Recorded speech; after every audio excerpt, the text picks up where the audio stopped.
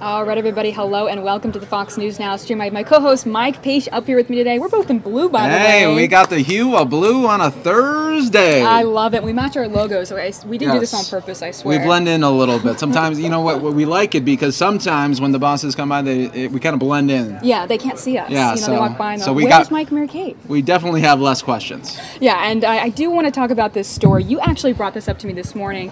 Really interesting story about a man that was stuck inside an ATM. Can you imagine this? You're taking out money at an ATM, and then you hear a faint little, help me, help me. I would be like, okay, what's going on? I cannot believe this happened. And it's okay to laugh a little bit because he is okay. He's okay. But this is just a bizarre story in Texas. It was out of Corpus Christi, and he was just a repairman who was inside the building that was connected to the ATM. Right. So it was the small, like, little storage area, if you could imagine it. That you go through to get in the back of the ATM? Yeah, so he was trying to work on the ATM in the back end of it, and, well, he got stuck in that room. He couldn't get out. He didn't even have a cell phone. Or the device to unlock himself. No, he was definitely stuck. So he's, like, pretty much in a panic mode, as you can imagine. Oh, I mean, like, absolutely. And then this is the best part. So people are getting their receipt. They're not getting their bank receipt.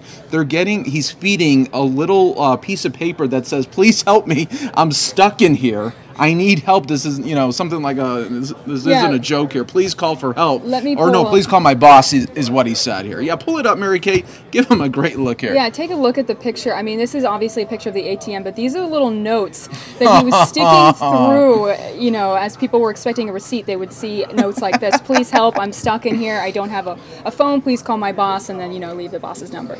So what do you think about this? I think if it happened, if I was getting the money out, right, I would think I was being punked somehow. And I thought this may be some kind of hidden prank, show. Yeah, it would be hard to imagine that would be real. Although, how couldn't you hear him? I mean, if he's yelling, was he yelling? He was trying to yell, but they said it was a faint. What they heard from the other side was it was faint.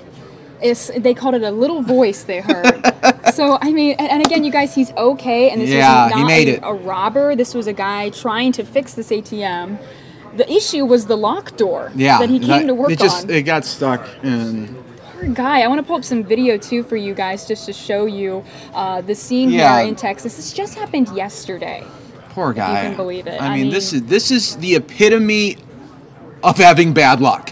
Oh, when you think, okay, so that was the door. Okay, now this is the ATM. It's a Bank of America ATM. And he's stuck behind there. Yeah. He's trying to fix the lock door. It closes on him. It locks him in. So that's where they needed to enter to get this guy out. Oh, look at that. And, obviously, you receive these notes. You might assume it's a joke if you don't hear someone yelling. I mean, what do you do? But one person, thankfully, did call his boss. Yes, good thing. So thank you, finally. Look at, there it is. He wrote dozens of these notes until someone finally took it seriously.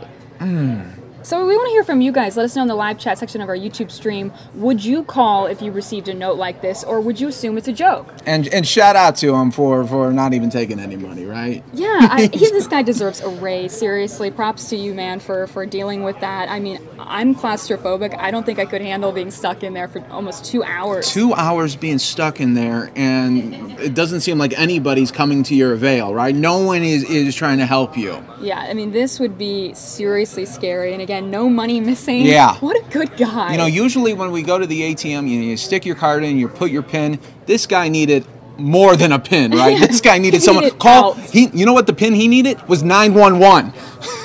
Right? He needed help, and yet he wrote dozens of these little letters, and people would just think, "Oh, funny," and leave. I mean, come on. I think I would look at it for a while and kind of think about it. I'd probably call. I wouldn't assume. Yeah. But here's the thing. Now he's always going to have that phone on him now, right? He might have 2 on him. Yeah, there's no way this is going to happen again. But I think the only part that really makes me laugh a little is imagining him trying to stick the little note just in time for them to grab it, Yeah. you know? And they don't hear him, but he's trying to Please take this along with your receipt. you know? Oh. So poor guy, and we're so glad he's okay, and I really hope he gets a raise or some sort of award or something at his company for doing Yeah, this. here's a reward for not dying in that room. Yeah, so again, we want to hear from you guys. Tweet me at Mary Kate TV or Mike Page Fox 10 and let us know your thoughts. There we go, guys.